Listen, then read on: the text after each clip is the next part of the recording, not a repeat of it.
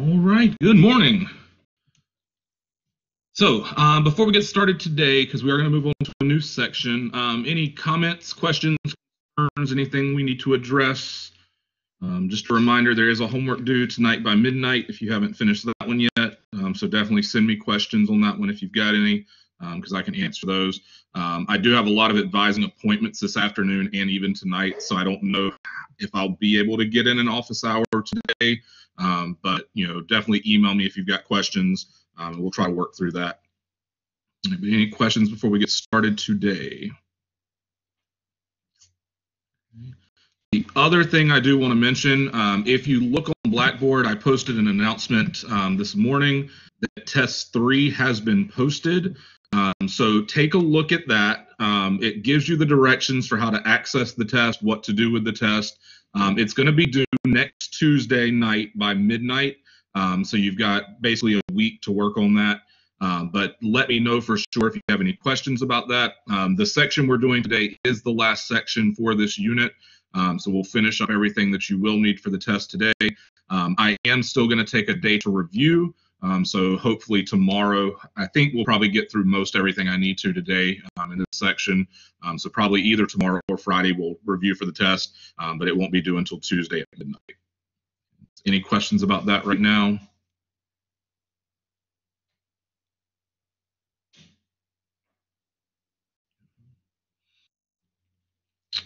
This is 3.7. Yes, Savannah. And like I said, this will be the last section we do. I don't think there are actually any homework questions on this section, which is why the homework is still due tonight. I think everything in that homework is actually from 3.5 and 3.6. So you should be able to do it just based off the stuff that we finished up yesterday. This technically is somewhat of a review because it's similar to something we did back in chapter 1, but I think it's good to kind of go back and reiterate how to do these because, again, something like this could show up on the final exam also. Any other questions?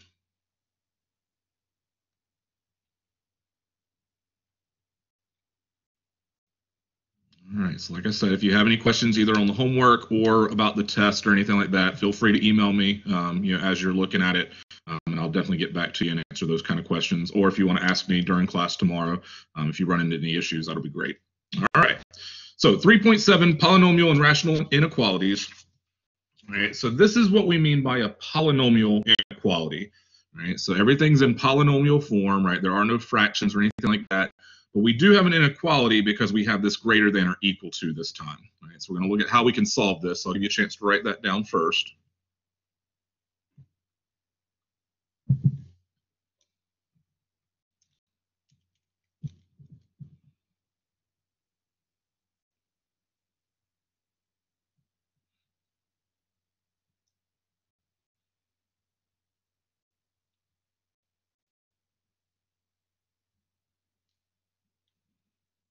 All right. So in this case, whenever it's a polynomial like this, the first thing we're always going to want to do is get 0 on one side. Okay, so just like if we were solving a polynomial equation, we would want to set it equal to 0. That's what we want to do here. So what would we need to do to get 0 on one side of inequality? 13x. Good. So I'm going to subtract 13x on both sides here.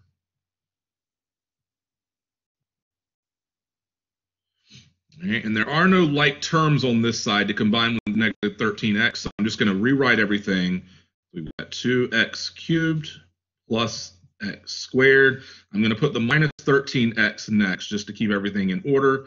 And then the plus 6. And it's still greater than or equal to. And now this side becomes 0. Right. So that's always your first step, is to get 0 on one side of your inequality. Now, once we've got that, what we want to do is we want to see if we can factor this thing that we have on the left-hand side. And in this case, because we have this x cubed, you could try factoring by grouping, but I'll go ahead and tell you, because of the 13 and the 6, that's not going to work. Okay, so we're not going to be able to factor by grouping. So what would we need to do at this point if I want to know the zeros that come from this polynomial so that we can factor it?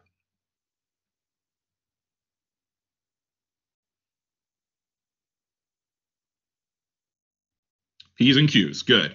All right, so we're going to identify our P and Q values.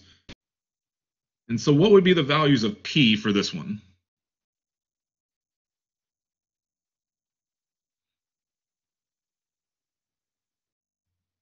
Good. Okay, so we have plus or minus 1, plus or minus 2, plus or minus 3, and plus or minus 6, right? Because we're looking at the factors of 6 here. That would be 1, 6, 2, and 3. So that's how we get this list of p-values here. Now, what about the q-values for this one?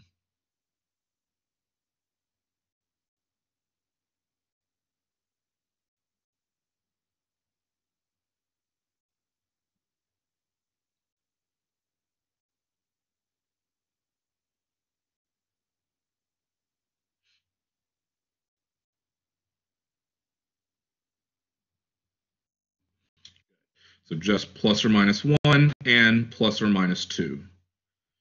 Now, once we have our p's and q's, remember we have to do our division. So I'm going to divide every p by every q and see what all those combinations are. So what would that list of p divided by q give us this time?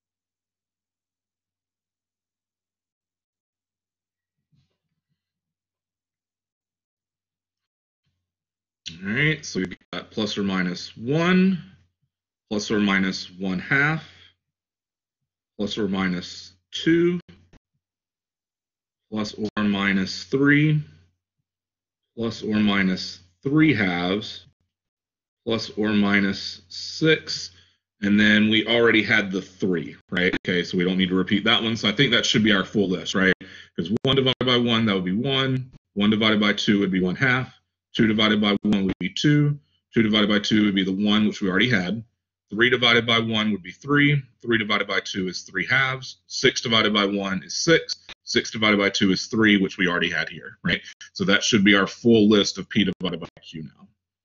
Now, once we have that list, notice here this is 1, 2, 3, 4, 5, 6 times 2. That's 12 different values that we could test. What would you want to do now so that we don't actually have to test all 12 of those values? Good, right? So look at our graph. I'm going to go into Desmos and graph this. And we're just going to graph the left-hand side as a polynomial equation, right? So just kind of ignore the inequality for now. So just y equals 2x cubed plus x squared minus 13x plus 6. So now let me share that graph.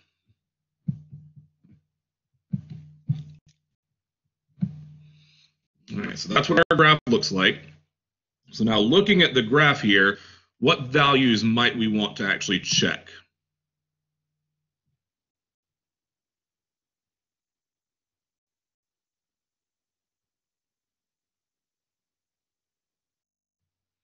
Okay, so -3, +2. Is there any other value that we might want to check here? 1/2 looks like it could work, right? Okay, now in this case, because we started with x cubed, if we can get any one of these values to work, we'll have it down to a quadratic, and then we'll probably be able to factor anyway, right? Or use quadratic formula if nothing else. So these are the 3 we want to choose. So which one would you like to test first?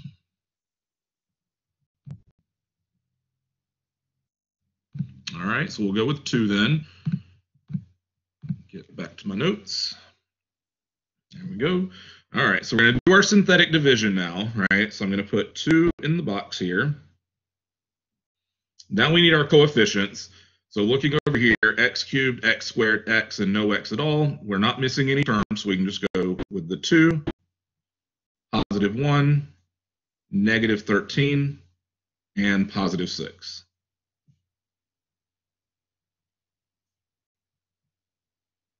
Bring down the 2. Okay, so now if we multiply, 2 times 2 is 4. Remember, we're always adding, so 1 plus 4 is going to give us 5. 5 times 2 is 10. Negative 13 plus 10 is negative 3. Negative 3 times 2 is negative 6. And 6 plus negative 6 should give us 0 as the remainder. Okay, so that tells us now that 2 is one of our zeros, right? So that one checks it out. Now, what does this line down here give us now that we know that that's one of our zeros?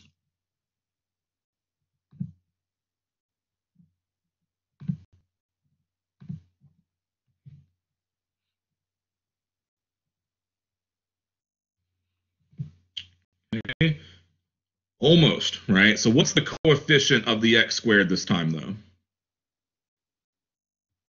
Good. So it should be 2x squared plus 5x minus 3. Okay? Any questions up to that point there?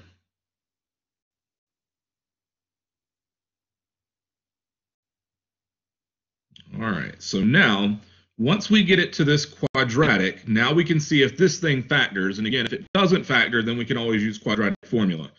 Can we factor 2x squared plus 5x minus 3?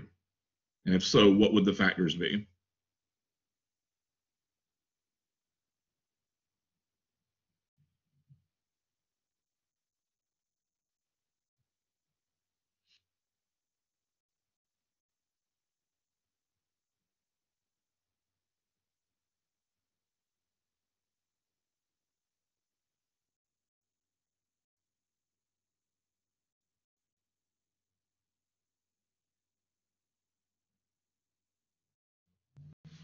Good. So this is going to give us 2x minus 1 times x plus 3. And now if we think about it, right, the 2x minus 1, what would be the 0 that would come from that factor? There's your 1/2, right? And that was one that we said could work. And then this one, the x plus 3, would give us what? Negative 3. And again, that was one of the other ones that we said could work, right? So this looks good now.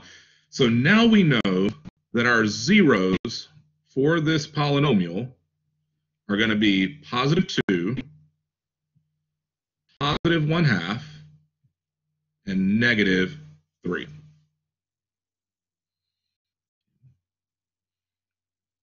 That's our first goal, right? Is once we get 0 by itself on one side, we find our P's and Q's, we want to know what all the zeros are. Now, normally, right, if this was just an equation, we'd pretty much be done, right? Because we'd have all of our zeros, we'd have all of our factors, we'd be good to go. The problem here is we don't want to know where this thing equals 0, so we don't want to know the zeros of the polynomial. We want to know where this thing is greater than or equal to 0. So what we're going to have to do now, we're going to draw a number line. And on that number line, we're going to list out all of our zeros. So in this case, the negative 3 is the smallest. So I'm going to put it down here. 1/2 would be next. And then 2 is the largest of those 3.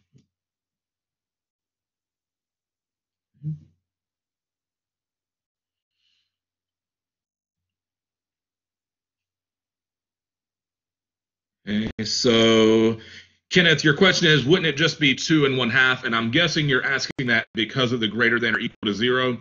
So keep in mind here, it's not just we want x values that are greater than or equal to 0. We want whatever we plug into this whole thing here to be greater than or equal to 0. And because we've got so many exponents and things going on here, it could be that plugging in some of these negative values actually become positive once we substitute them in.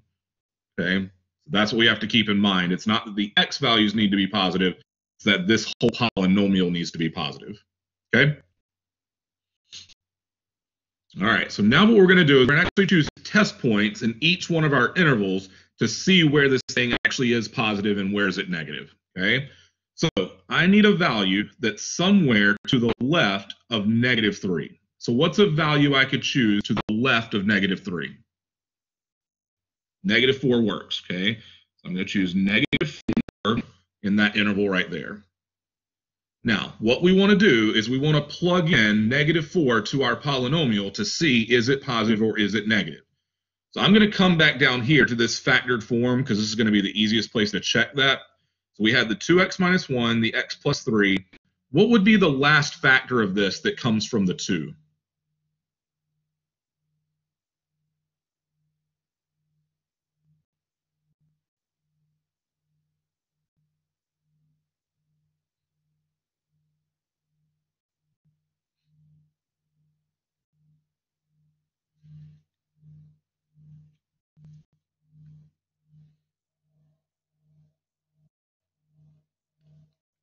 Okay, so not -2x plus 1. So think about in this case, right? If we know 2 is one of our zeros, that's right?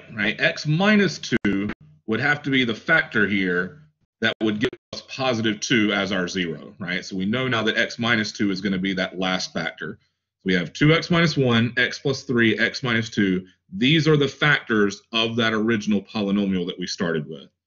So now I want to take the -4, and I'm going to plug it into each one of these to determine where is it positive and where is it negative. So if I take my -4 and I plug it in here, 2 times -4 minus 1, is that going to be positive or negative? It's going to be negative, right? And that's all I care about. I don't care what the value is, so long as I know if it's positive or negative. Then I'm going to do -4 plus 3. So is that going to be positive or negative? Also negative. Then I'm going to do -4 minus 2. Is that going to be positive or negative? Also negative. So now, if I have 3 negatives here, when I multiply that together, is it going to be positive or negative? That should be negative overall, which means everything in this interval down here now to the left of -3, we're going to have a negative.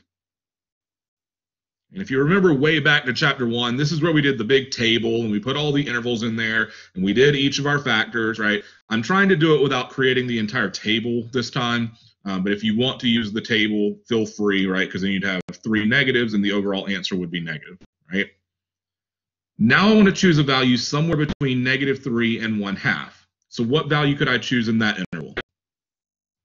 0, right? So anytime you can choose 0, that's an easy one to substitute in, and 0 would be in that interval. So now I'm going to come back to my factors here, erase these.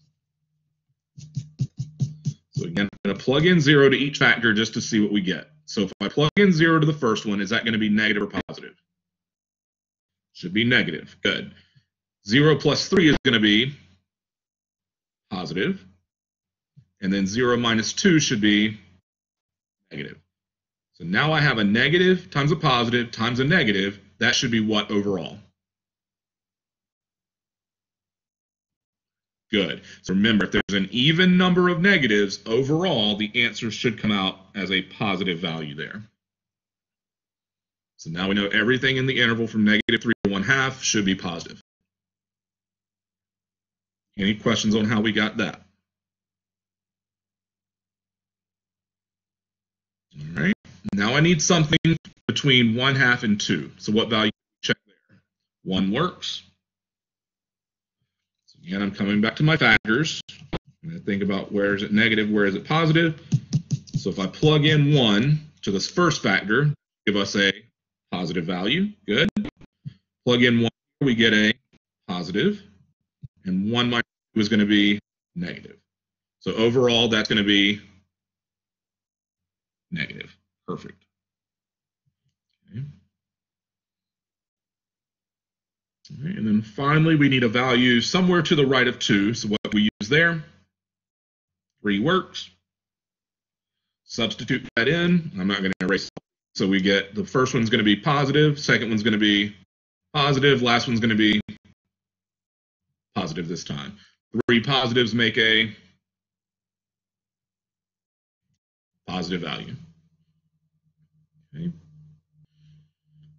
Now, any questions just on the number line, how we tested, how we got the positive and negatives?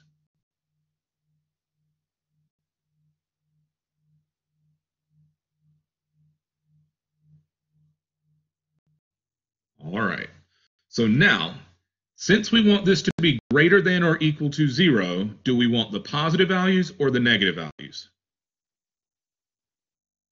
We want positives, right? Because positive values will be greater than or equal to 0. So that means I'm looking at everything in this interval and everything in this interval. That's what we care about. So now we just have to list out those intervals. So what would be the interval where this is positive here then? How would you write that interval?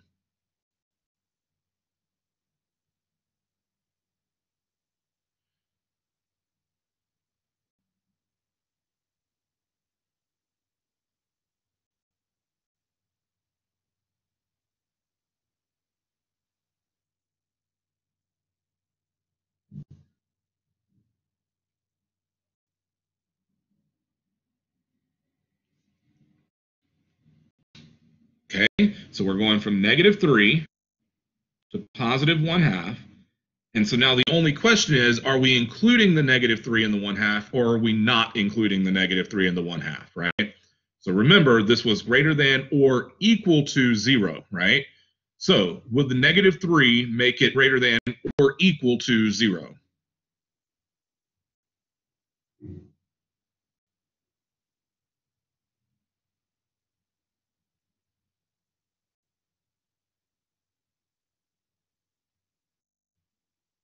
Okay, so think about it down here, right? X plus 3 was one of our factors. -3 was one of our zeros. Therefore, at -3, the value will be equal to 0.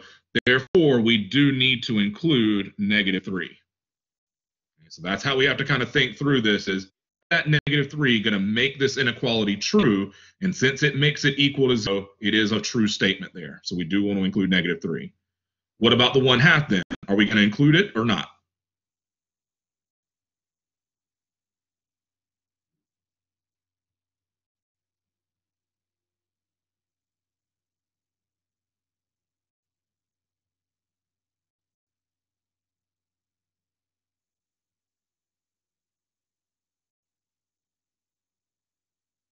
So would the 1/2 make it greater than or equal to 0? Right. So in this case, 1/2 is also one of our zeros, right? Therefore, it will make it equal 0. So again, the 1/2 needs to be included in our answer. Any questions on why we include those?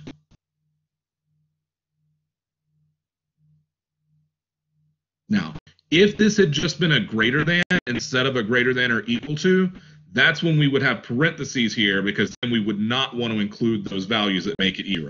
Okay? But because of the equals here, that means we do want to include those endpoints, okay? Because those will make it equal 0. Now, do we have any other intervals where this thing would be positive? Okay, so almost not 3 to infinity, but what?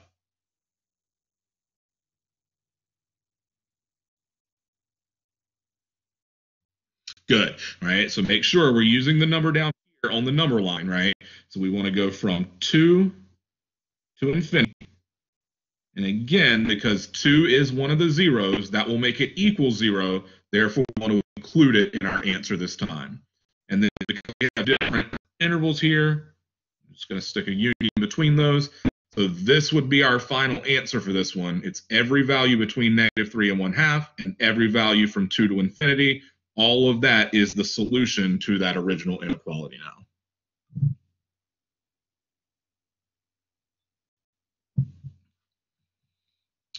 Any questions on any of those steps?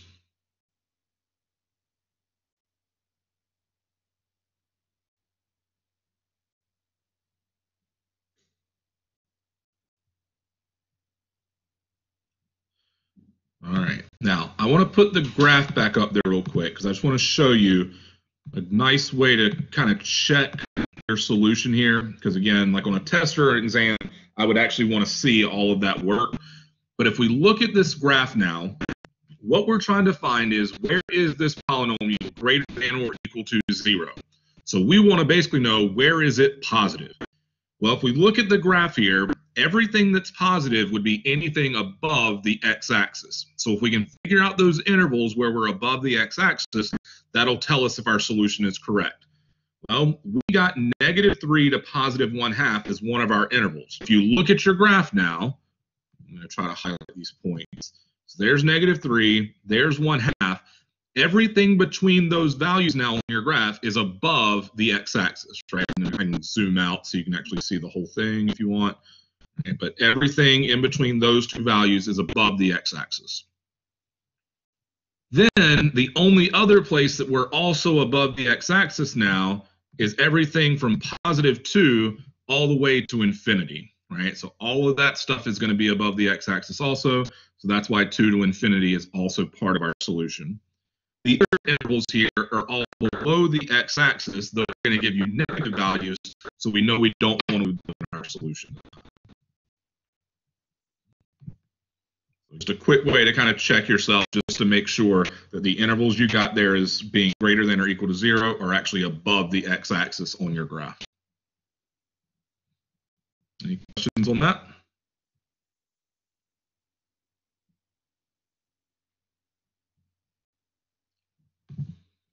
All right.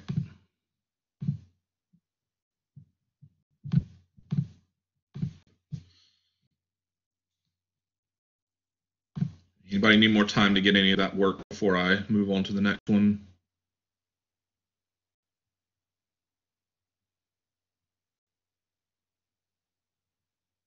Okay.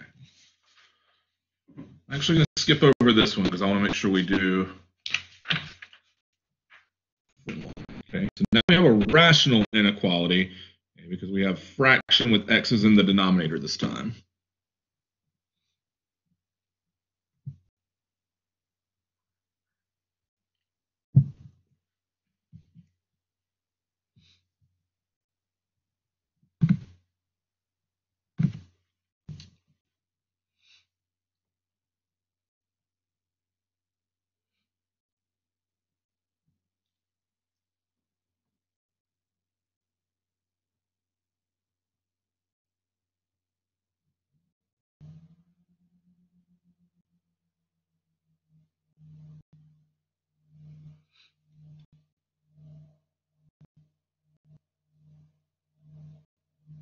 All right, so first step, still the same. So what would we want to do first here?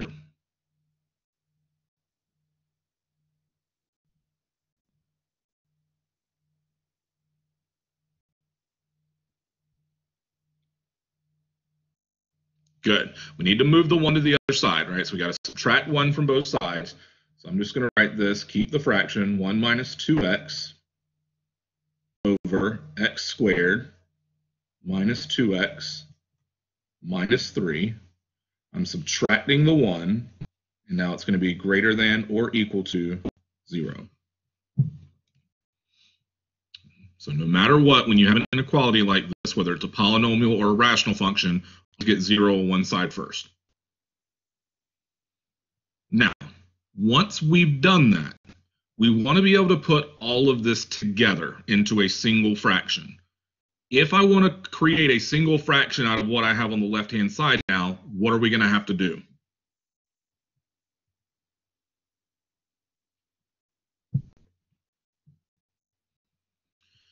So before we can factor, we need to do something else first. So think about how would I combine this fraction that we have here with this -1 that we just moved to that side?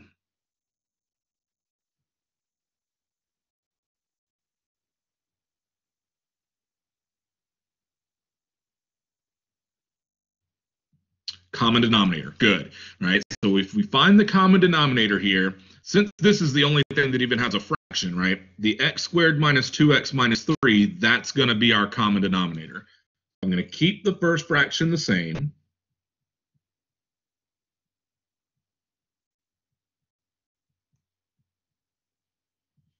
And now, if I want x squared minus 2x minus 3 in my denominator here for the 1, what's the numerator going to have to be for that one?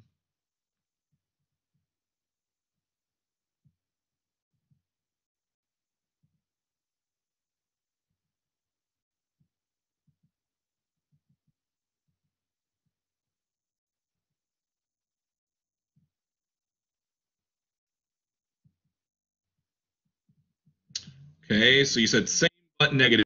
Okay, so it's going to be exactly what we have down here, right? Because I'm bringing down the minus sign, and I need this fraction to be equal to 1, which means I need exactly the same thing on top and bottom here, right? So this is going to be x squared minus 2x minus 3, because that divided by itself would give us a 1 there.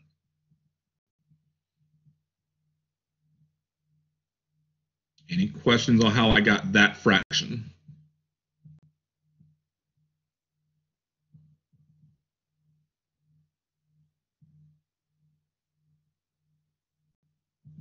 Okay, now this is still greater than or equal to 0. And the whole purpose for finding that combinator is so that I can now put these two fractions together. So if I combine what's in the numerators here, what should that numerator be now?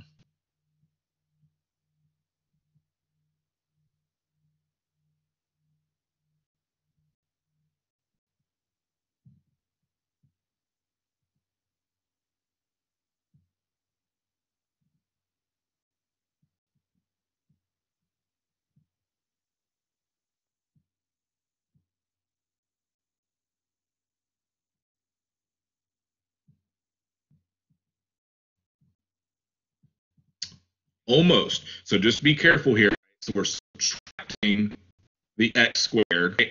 And so this is going to give us negative x squared, and then the 1 minus the negative 3 is going to be a plus 4. Okay, so negative 2x minus negative 2x, that becomes a positive, so those cancel out. So this is what we're going to have for the numerator now. Okay, sorry, Sarah, you said it cut out. Are we back together now?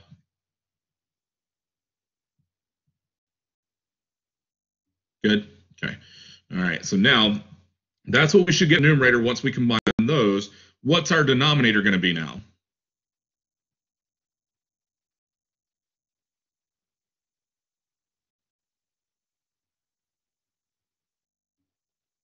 Good, right? So we just keep the common denominator. So it's x squared minus 2x minus 3. Again, still greater than or equal to 0.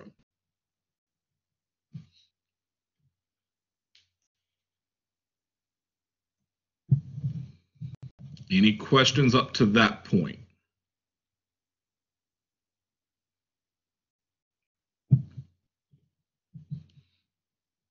All right. Now, once we've got it into a single fraction, that's where we can start to factor. So let's look at our numerator here. Let's see if we can find factors that will give us negative x squared plus 4.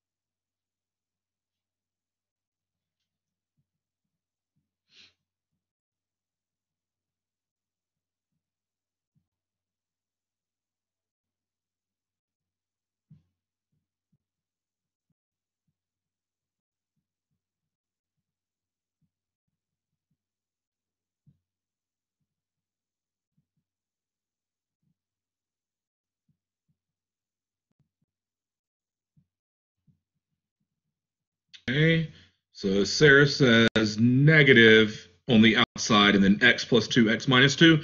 That works, right? So we can actually do it that way. The only reason I'm not going to is because I find that when people put that negative on the outside, when we go to do our number line, they forget it and then they screw up all their signs.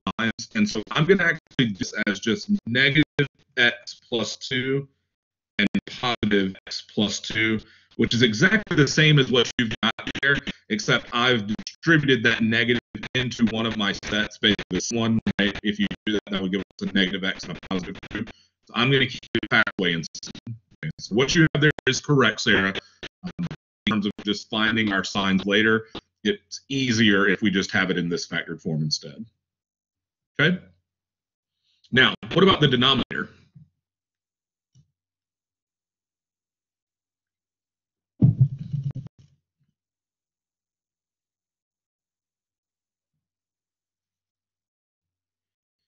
Okay, so x minus 3 and x plus 1. That looks good.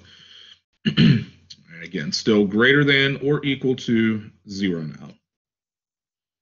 Now, once we've got it in factored form, what we want to figure out is what are going to be the values that would actually give us each of these factors that we've got, right? And we care about both the numerator and the denominator this time. So I'm going to take every single factor, I'm going to set it equal to 0, and I'm going to find those x values.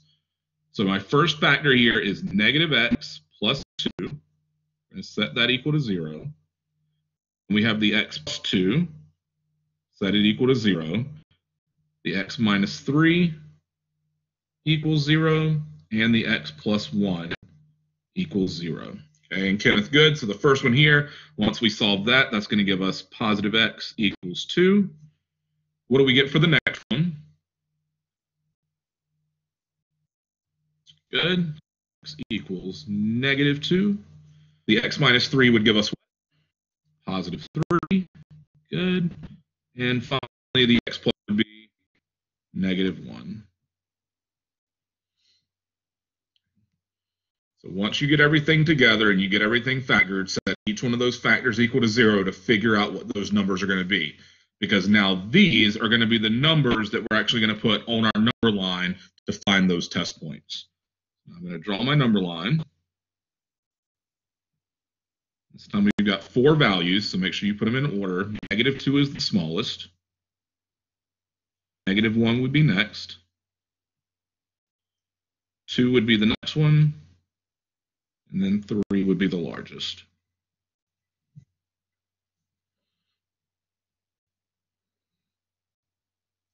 Now, just like the last problem, now we're going to do some test points.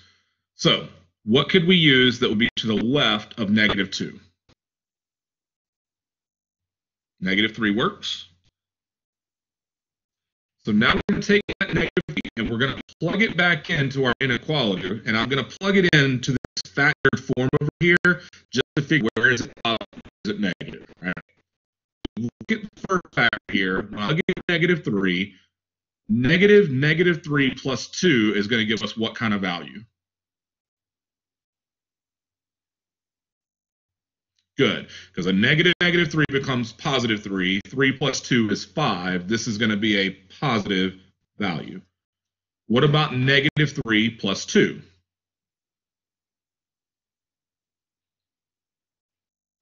Should be negative. Good. Negative 3 minus 3 is going to be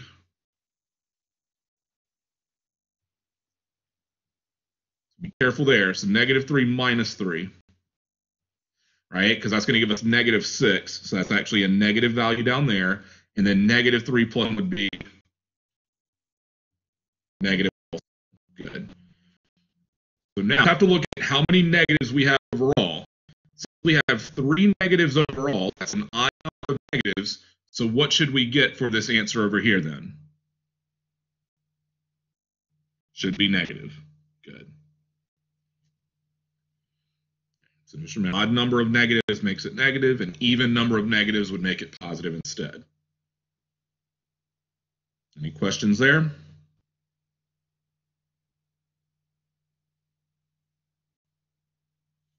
All right, so what value could we choose between negative 1 and negative 2?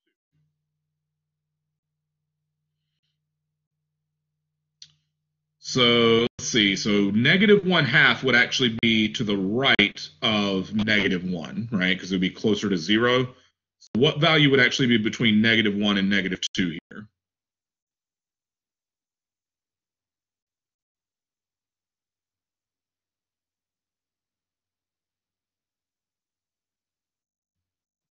Negative 1.5 or negative 3/2, right? Either way you want to think of that. I'll do it as a decimal, so negative 1.5. And so now we're going to plug that value into each of our factors over here.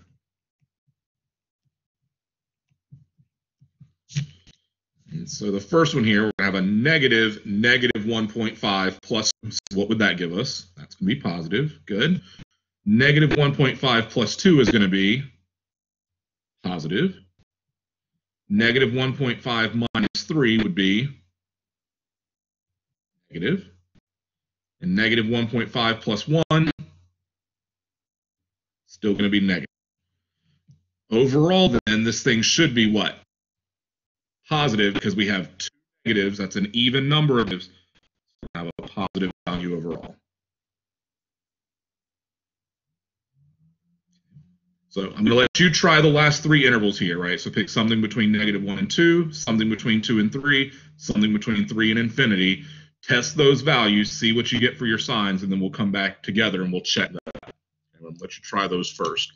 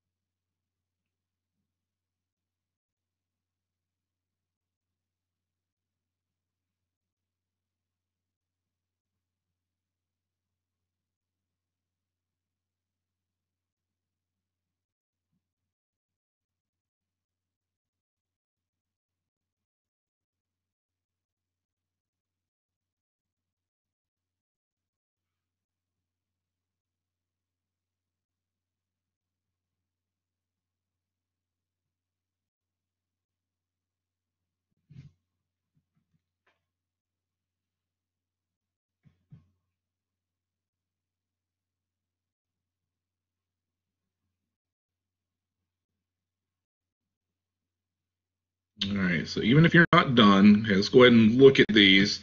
So what value did somebody choose between negative 1 and 2? 0, okay? And so when you did 0, you said you got a negative value, and that is correct, okay? Any questions on how we got a negative value for that interval there?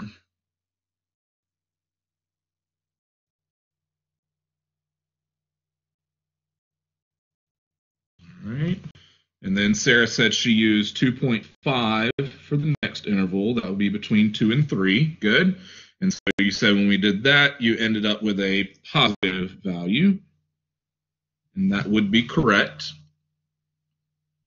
So any questions on how we got a positive value for that interval?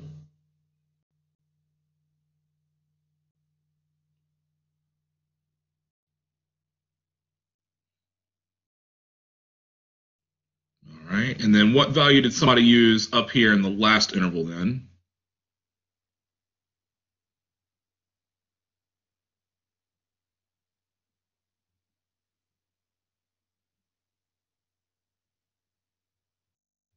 Four. Okay.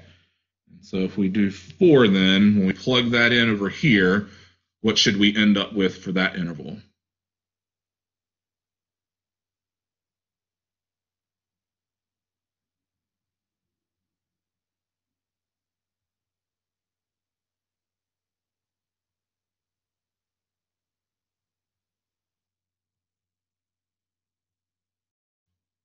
Good. So that one should come out as a negative. In this case, the only one that's going to be negative would be the -4 plus 2. Everything else should come out a positive, so we only have one negative, so that's going to give us a negative overall here. All right. Now, once we have our number line and we have all of the positives and negatives, now we have to go back and figure out, well, do we want the positives or do we want the negatives? Which one do we want this time? Good, right? We want this to be greater than or equal to 0. Therefore, we only want the positive values. So I want everything in this interval here and everything in that interval right there. Now we just have to figure out what the overall intervals are going to look like, and we'll have our solution. So you got -2 to -1. I'm going to write down exactly what you got here, union, and then from 2 to 3. Okay. I'll tell you that's about 75% correct. Let's think about what's wrong with it. Okay, Asbel's got it, right? So there are going to be restrictions on this because we have a denominator this time, right? So we have to be very careful in what we're including and what we're not. So if we think back to this fraction over here, which values can we not actually include in our answer? Okay, we cannot include the 3, right, because that's plus 0 in the denominator. We also can't include -1 because that would also make the denominator equal to 0, right? So when we come back over here now, we have to make sure that the -1 is not going to be included, and we also have to make sure that the +3 is not going to be included. The -2 and the +2 are fine because those came from the numerator, and the numerator can be equal to 0. It's just that we can't have 0 in the denominator, which is why we cannot include those two values this time. So that's really the only difference between the first one we did with the polynomial and this one with the rational function, is once we get our answer, we just have to go back and think about those restrictions in the denominator and make sure we're not including those values. Okay? Any questions on that one now?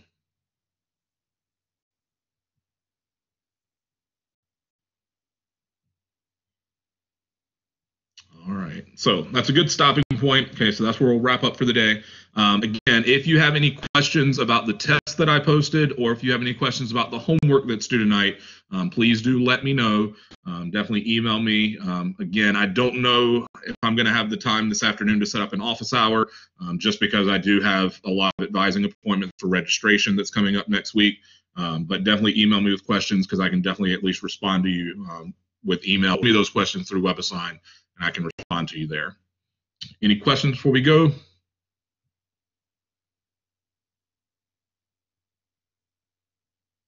All right. Well, thank you for coming. I'll hang out for a few more minutes just in case you think of anything. But have a good afternoon, and I will see you tomorrow.